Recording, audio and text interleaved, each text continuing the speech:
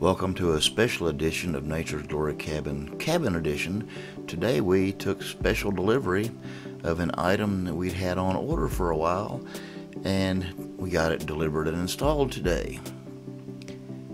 Here we are with Harley Daugherty of Harley Daugherty Chainsaw Sculptures. We had a 7-foot tall sycamore bear delivered.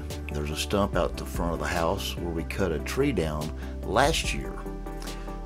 Out in front, this will complement the totem pole we had with bears climbing and frolicking on the totem pole just behind where we're taking these pictures from, just opposite.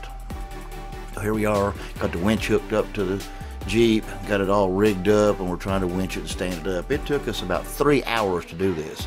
If you notice, just then we had a little problems. Straps gave us trouble, so we went and got some better straps. We wrapped him up better, got him rigged up. I'm manning the remote on the winch here. Harley is guiding him up from the bed of the truck. If you notice, we rearranged from the first picture.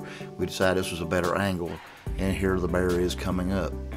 7-foot tall sycamore, weighs around probably in excess of 700 pounds. Wasn't very hard work for the winch, but it was a little bit of work to make sure it stayed straight and didn't try to roll off of the stump. Here we've about got it up. Now if you notice, it's facing the wrong direction.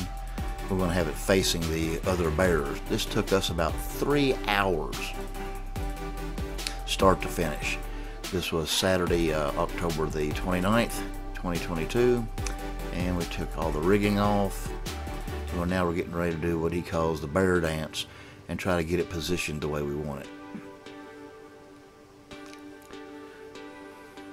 And we're going to wiggle it around and kind of do the bear walk here. And the intent is to have it facing the cubs on the totem pole so it looks like Mother Bear is watching over them.